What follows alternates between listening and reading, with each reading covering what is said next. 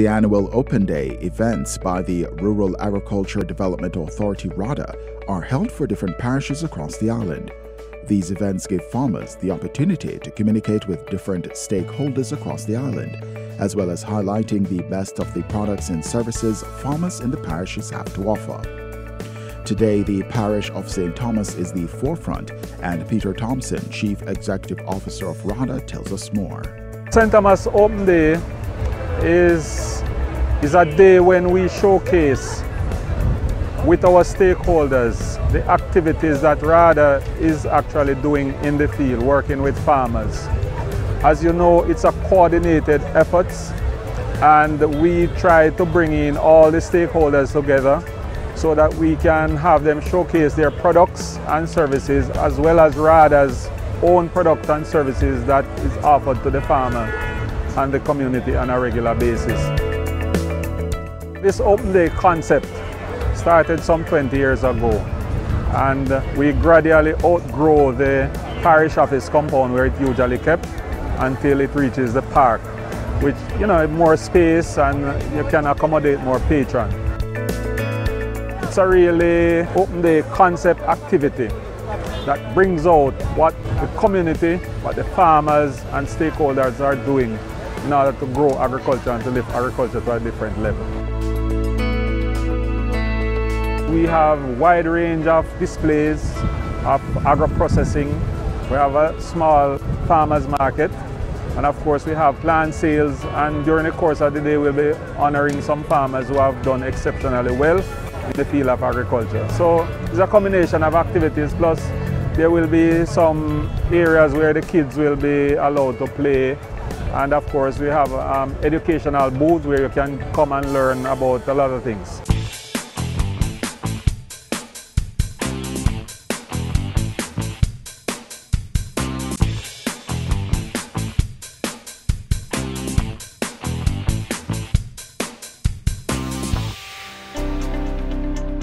One of the things that we are pushing right now is cassava.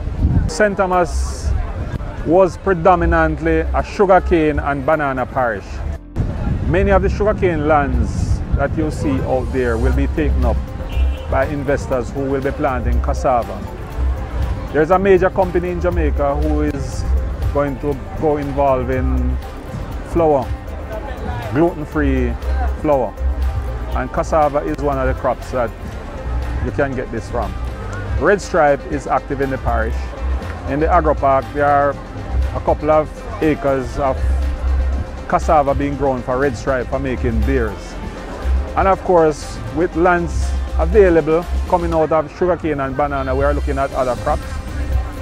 You might have heard the minister spoke eloquently about his 5 million fruit tree crop program. St. Thomas is one of the parishes that will be targeted for the production of these crops. So we will be looking at mangoes.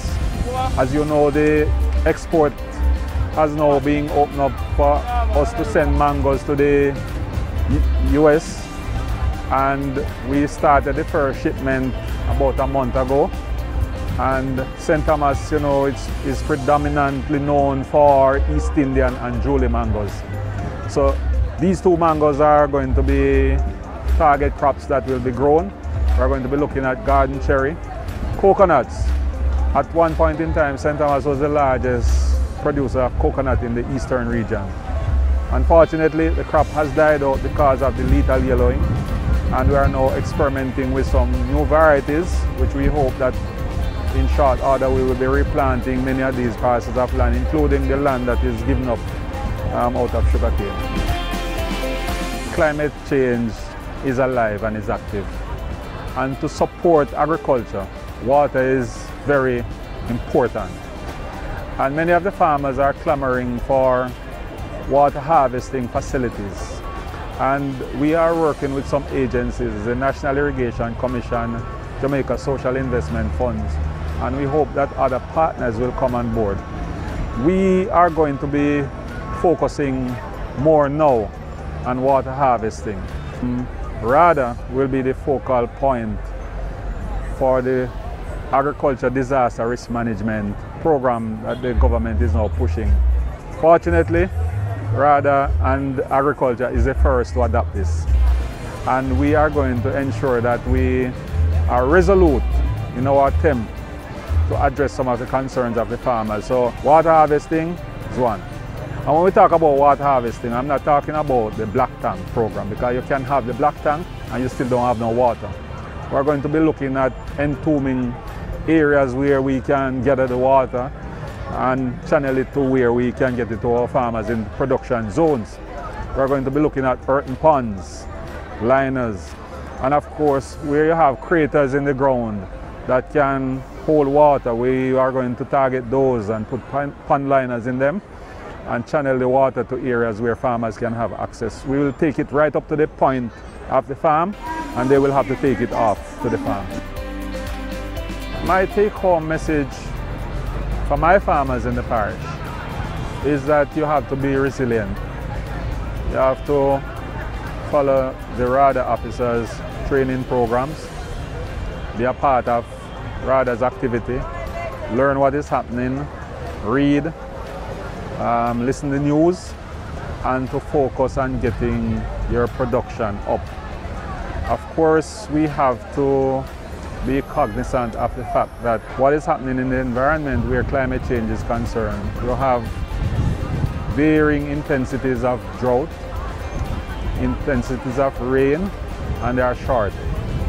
And of course, this parish is hilly, and soil conservation is very important, especially for those farmers who are operating on hillside, steep hillside slope in excess of 20 degrees.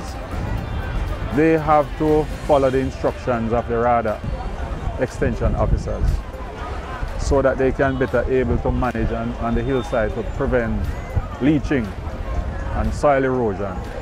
And of course, we are there for them, and of course we want to help them to achieve their goals and objectives in terms of their production and productivity.